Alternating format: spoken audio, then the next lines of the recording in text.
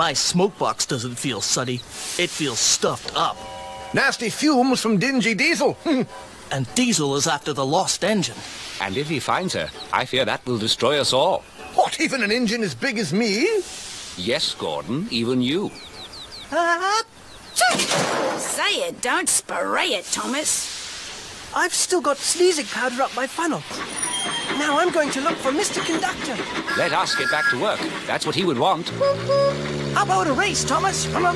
Sorry, Bertie, I can't today. I have to be a really useful engine and solve some mysteries instead. I guess that means I win. Perhaps another day.